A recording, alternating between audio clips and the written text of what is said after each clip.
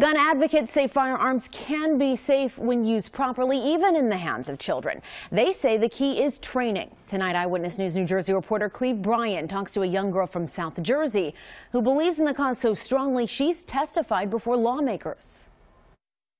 I lock it back and I look down the barrel. If it's safe, I put the barrel back and I holster it. At just 9 years old, Shyanne Roberts has already made a big name in the world of firearms.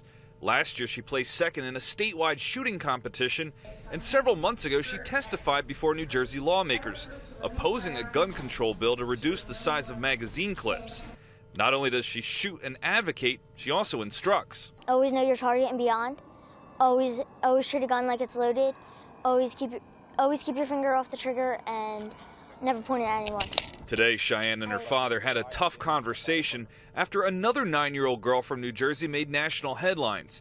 She accidentally shot a firearms instructor while trying to operate an Uzi submachine gun at a range in Arizona. It's a tragedy, it really is, but it's not in any way, in my opinion, an indictment on firearms in general, on children with firearms. Dan Roberts says he's been teaching firearms skills for more than a decade. He noticed several problems in the Arizona video. Had he been in the proper position to be safe himself but still be in control of her, we probably wouldn't be having this conversation.